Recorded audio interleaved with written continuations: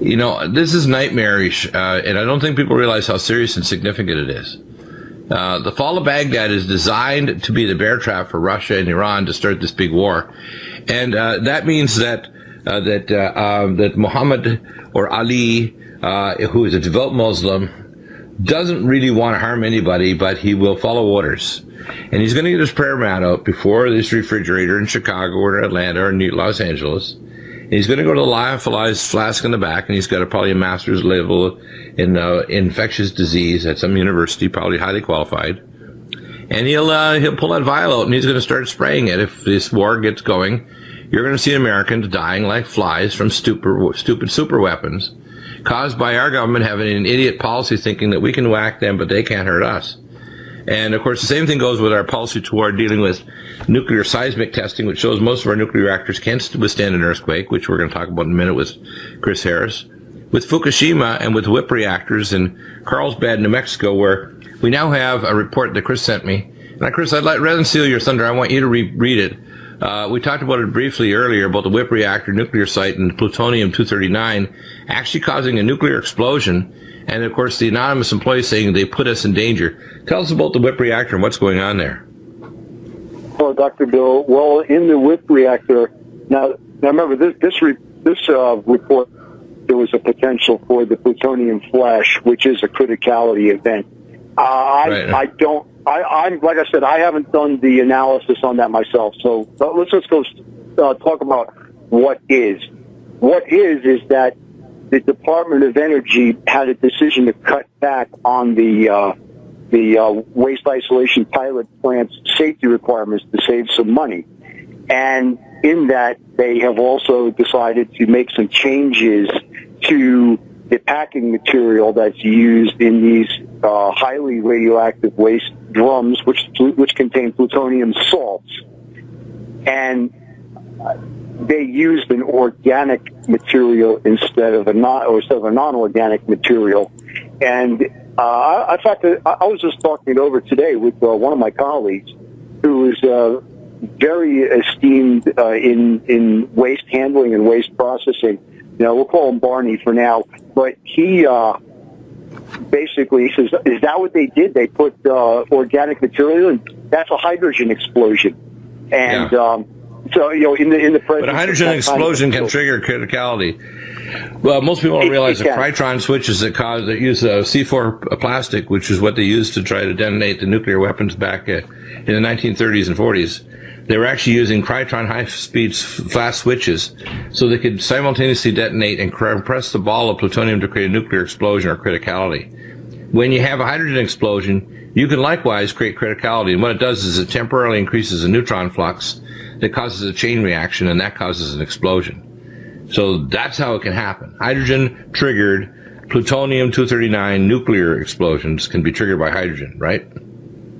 That's right. Yeah, it all would depend, you know, whether they're going to achieve a critical mass or not. And there's like different categories of the criticality. Yeah, but it may only be partial. Maybe it's not. Right. It's not clean, so it's only like 2% of the total mass of plutonium. But enough flux occurs, you get what's called a neutron flux, and then of course it blows up the bomb and disperses all the isotopes all over hell's half acre.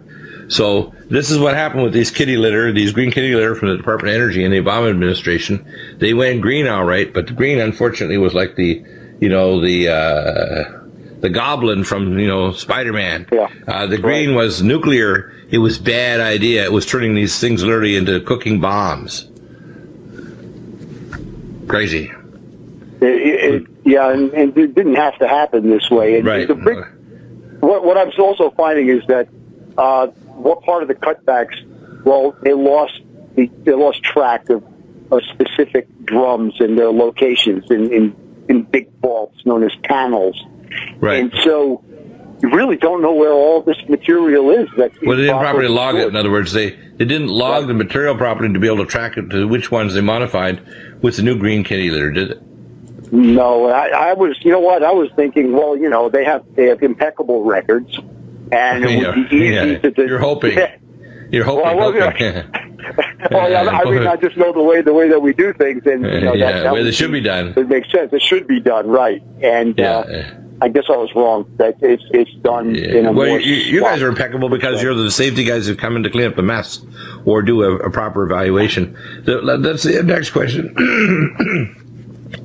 The seismic testing here in America with the NRC started by Jaczko before he was replaced because he was opening too many cans of worms. What's happening there? They finished their evaluation of all these nuclear plants and said, guess what? They all fail, or we're going to study a lot more. Or what's the outcome? What's going on with all these nuclear plants? Several have failed outright where there's going to be modifications have to be made. I got to go ahead and write you a synopsis of those so that you have an idea. Others can be wished away provided that there's enough analysis. Wished away is I guess that's a term we use where you talk about sharpening the pencils and all that. However, it's still that's a lot of work in itself to sell that. You know, you have to actually sell it that you are safe because you have this much margin of safety in the build of your plant. Well, that's... Well, they should have data, though. I mentioned before they should have soil quality data on the structural integrity of welds, crystal data with basically X-ray and ultrasound of all the joints and welds and rivets. They should know the structural integrity of pipes that might be thinned out. They did a couple of years ago. They're actually trying to use a brush to clean out pipes in a nuclear reactor near Chicago. I'm trying to remember the name of the plant. I think we talked about this, and the actual brush went through the pipe. It's like, well, the brush should not go through the pipe. It actually punctured right through the wall of it, trying to clean it out. Yes, it did. What plant was that again? I think that was Braidwood. That's it, the Braidwood plant, yeah. Yeah. So, we're starting to build up a kind of a library. And by the way, this will be all in our book, which is going to include all the emails back and forth from Chris, all the analysis, other nuclear experts, plant pictures, diagrams, everything. And so we have actual site-specific engineering design things that can fix Fukushima. By the way, the other report that I have is that the ice wall... They're really, really starting to back off on the ice wall. What's the story there in Fukushima? Okay, once again, I would talk to, like I say, a colleague of mine who is an expert in the area of cleanup because he was on the 3 Mile Island cleanup project and all that. He is a renowned expert. And I said, well, what do you think of this ice wall? He just curled his lip and goes, nah, that's not going to get it. He's that kind of a guy. So, he's very candid and very open. And I got to tell you what, he said what they need is coffer dams that you could pump out from in between the two dams. So it's a coffer dam is actually two dams in a row. And, actually, that makes a lot of sense to me. And so you could keep pumping out from in between these, so you build like a big coffer dam around the plant of a material that's not ice, if you know what I mean. It's going to be a more steel. It's going to be a real robust structure, and they haven't entertained that yet. But you're basically, they're wasting their time with the ice wall. And plus, the added negatives of shifting, basically liquefying material, liquefying the ground around it, where you can cause sinkholes and other, believe me, they don't need any more problems than they already have. And they can also create more problems with an ice dam. Exactly, and of course the ice dam was supposed to be above it. They should use Starlight, which I mentioned. I got the original information from Dr. Ron Klatz, head of A4M. Starlight will withstand 15 to 20,000 degree temperatures, is radiation resistant, won't crystallize and break down. And if they put a Starlight dam above it, they can divert the water away from the plant. Then they can set a seawall below it, filter that material out, turn it into solid radioactive waste, dispose of it in double-hulled ships, taking it away to it. Zinc mine is the deepest mine possible. Uranium, what do you do with any of it? It's all poisonous. But... Yeah. Welcome back, and we have more than 50% of the fuel rod assemblies transferred. That's 1,034 out of 1,533. Chris, these fuel rod assemblies, they've managed to get the easy ones. They're going to have more difficulty with the harder ones, and also the problem is, as you mentioned before, the seal on the overall fuel rod cooling pool number 4. The common cooling pool they haven't touched. And, of course, the reactors 1, 2, and 3, they really can't touch. So this mess isn't going to go away. And Aquarium is probably 75 feet at least, or 25 meters below the plant. It's generating highly radioactive or tritiated water, which is superheated. It's generating criticality, which emerges from the ground and shoots neutron beams, which turn the air blue with beams of gamma rays that literally ionize the nitrogen. You can see blue beams above the Fukushima plant in the after sundown. This situation is extremely unstable, and I don't know where they're getting people, but after a period of time, these people get so sick they have to get new people. I guess the Yakuza and the supply them with enough people willing to do these things that are, in a sense, committing radioactive suicide. We have specific plans that we talked about to fix each of these areas. And the first thing is a starlight wall above it to divert the water. The second is to put in a sealed seawall area below it to catch all the water before it goes out in the ocean. It's also to make sure they use ground-penetrating radar and block off all the steam vents that actually are superheated steam driving vented radioactive hot tritiated steam out toward the ocean floor that vents radiation across the ocean floor, which they could do with GPR, ground-penetrating radar. I think that they need to put underneath these reactors what I call boronated water, and then hit it with the scalar frequency of boron, and then basically form a supercrystalline and dry it out, literally turn it into a crystalline sarcophagus, and stop trying to move things. I think that the idea of moving things is dangerous, other than the water that they have there, which they could do a multi-stage filter, which would include a sediment, linear charcoal, reverse osmosis, and an ion exchange resin. On a large scale, the system we use for pure water systems, which basically came from industry. And they tried to do this with the ALPS, but the incompetents that were doing ALPS were the same incompetents that did the kitty litter, green kitty litter, that turned literally into nuclear bombs. I can't believe they did this. They turned the WIP reactor storage containers into hydrogen-generating bombs that could then compress the plutonium-239 and create a partial criticality reaction, literally a nuclear explosion that would blow these containers all over the place. And that's what happened. So, Chris, what's going to happen in Fukushima? What's next? Well, in the big picture is still getting the advanced liquid processing system running up and running. But, you're also talking about what used to be a 10-year projected cleanup that turned into a 20-year. And now I'm reading 50-year projected cleanup. Okay.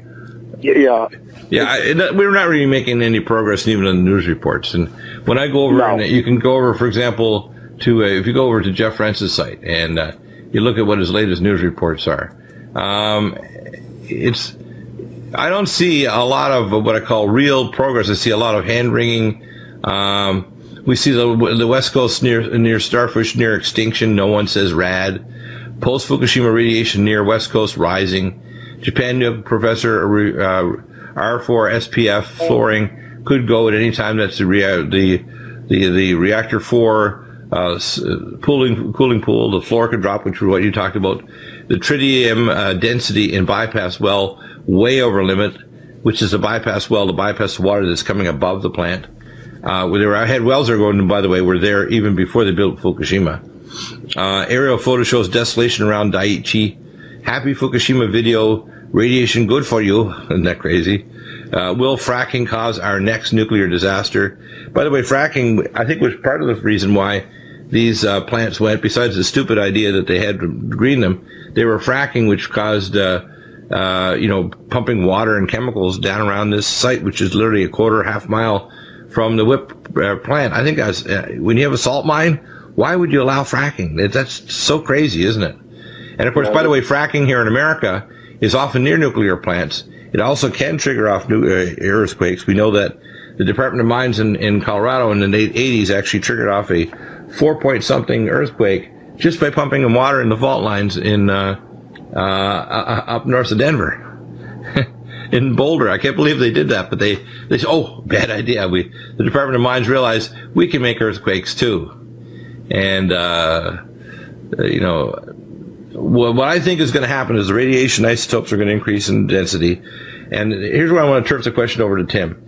Tim, if they strike militarily, how likely is it they're going to strike the Bushehr reactor? And what would be the consequences of hitting a large, older-styled designed in the 70s, large nuclear reactor with lots of fuel rods, etc., with a live bunker buster nuke that literally completely cracked the reactor. Well, core. a whole lot of deaths, and that includes deaths going all the way into China, because we're at the immediate area, will be extremely physicians hot. Physicians for social responsibility calculated out. Take it to the east northeast. Yeah. And that will literally take it all the way to China. And when I say take it, I'm talking about lots of deaths. Right. How likely is it that, what will happen if they strike the Bushehr reactor, Chris, with a, bunker buster nukes, GB-54, to blast the nuclear reactor core all to little bits? What'll happen? Oh, well, then you will have, if they use a bunker buster, sure, you could expect core damage. And then, right, and the core damage will be some catastrophic. Our physicians for social responsibility and our nuclear experts, because I've belonged to them for many years, have basically said this radiation cloud will cross Myanmar, which is, it'll cross China, it'll cross the South China Sea, it'll cross Korea, it'll cross over Japan, and then it'll head toward us. And we're going to get blasted with radiation if these morons do this. That's us and the Israelis planning on hitting a live nuclear reactor with nuclear weapons. And also all their so-called storage sites with bunker buster nukes to hit them that actually have underground centrifuges, which, if it's down deep enough, it may not be a lot of local radiation, but there's going to be some. But hitting a live reactor, that's going to be very catastrophic. It'll also pull Russia and China into a full-force conflict. So hitting a live reactor will be, okay, that's it. Nukes are flying. Don't forget that the Israelis have a reactor that's at the center of their nuclear industry, and it can also be hit. And the Syrians have the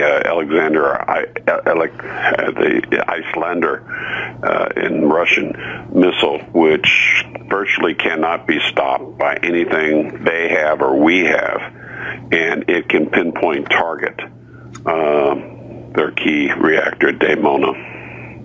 Yeah. And if that goes, basically most of Israel goes. You don't have to nuke Israel, you just have to bomb their reactor. Now, Chris, have we had any progress on the nuclear site from JASCO in terms of the nuclear seismic testing in these reactors here in America? We're getting more of the updates as they come in. But getting them, does it mean that anything concrete is happening? Have they gone in and say, we're spending X money, we're going to fix this, we're going to fix that, anywhere? You're talking about actually digging and doing stuff. Yeah, no, stuff. There's so there's hand-wringing, there's reports of, we need another report because this report doesn't look so good, so we better do another report. So basically it's like the Kachina dolls. This little Kachina doll doesn't look good, so we're going to put it inside another doll and make another doll inside the doll. So basically we'll write another report on the report because the last one was scary enough that we should write another report. I will let you know when I see a real design change, and the amount of effort that it would take to do it, and actual, contract being released. I'll call it Countdown to AF, American Fukushima. Countdown to AF. All we don't even need to have tsunami. But there are tsunami potentials. For example, Cumbre Viejo in the Azores. If that strikes the coastal United States, we're going to have a number of reactors that are going to go postal. Some of that water can go up to 100 to 300 miles inland if it's 800 feet high, which is what the with tsunami experts in Zurich, Switzerland, and then here in Northern California, the Tsunami Research Center have found. So, not so good. And of course, if we attack Russia, Russia can set off Cumbre Viejo very easily. All they have to do is drop a conventional bomb or a small nuke, and here's the breaking news. Iran is deploying forces to fight the Al-Qaeda militants in Iraq. Revolutionary Guard forces are going in to help the Iraqi troops. Well, that means it's on. This is the bear trap for Iran that I've been talking about. I don't think they could avoid it, though. I think that they now know that there's no choice. But our troops and our forces can't respond, and Obama will not have the military oomph to move forward. I think he's going to have a real problem with trying to get this authorized.